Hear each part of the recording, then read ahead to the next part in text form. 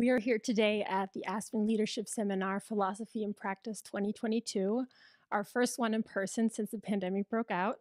And Carol, you have been one of our longtime moderators of the seminar. Tell us, what makes the Aspen Leadership Seminar different from other leadership seminars?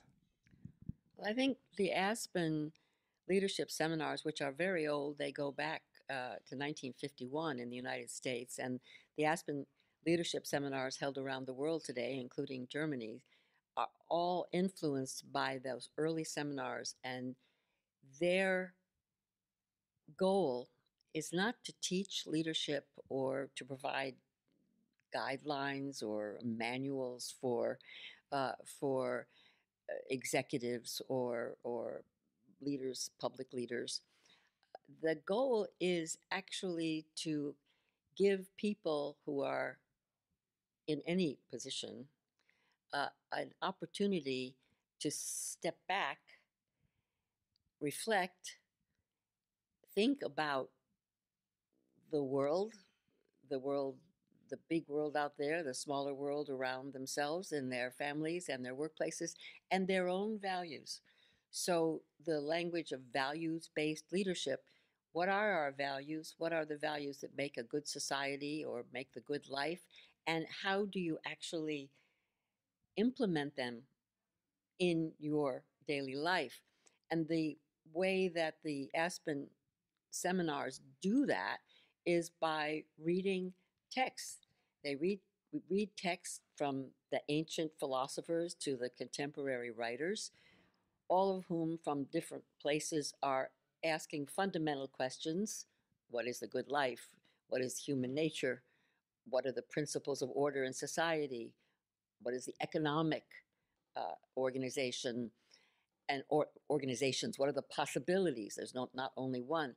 So you read it, you read a text, you think about it, you read the text together, you read it first alone, you read it together, you talk about it together, and these conversations that you have both with the text, I mean, you're basically talking to Aristotle at some point, or you're talking to Marx at another point, but you're also talking to one another, and you're talking about the world that we all live in, which means you're talking to today. And then you're also in kind of internal dialogue with yourself about how you behave, how you lead, how you operate. So it's I would like to say it's philosophical, but not abstract. It's philosophy and practice. It's not a theoretical conclusion about this is how I would behave in an ideal world. This is how you face a challenge, a dilemma. I mean, life isn't easy. Decisions aren't easy. What kind of courage do you have of your convictions? When do you cooperate? When do you capitulate? So it's not the usual leadership seminar. Um, People usually say, and they've been saying this for decades, that it is a transformative experience because most of us don't have the time to step back from our daily life and reflect, right?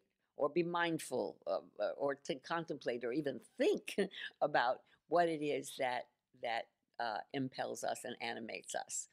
I mean, we know we have values, but how do we live them?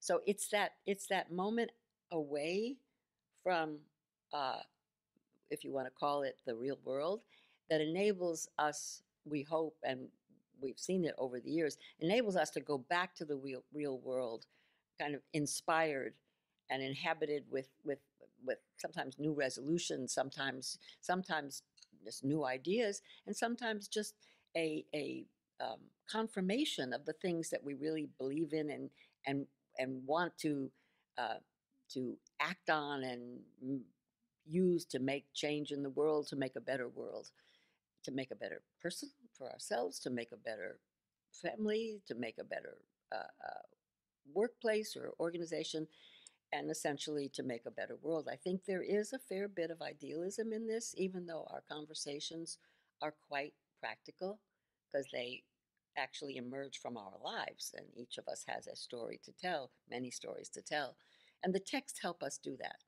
I mean, it's interesting how a play like Antigone or Antigone, which is performed in practically every language around the world. I mean, it's a story that travels like few others. Everybody understands it in their own cultures. A story like Antigone makes sense today. I mean, we are far, far from ancient Greece. But these are basic questions, and there are all kinds of answers. No single or simple answer. And these texts really help us to see actually the complexity, I think.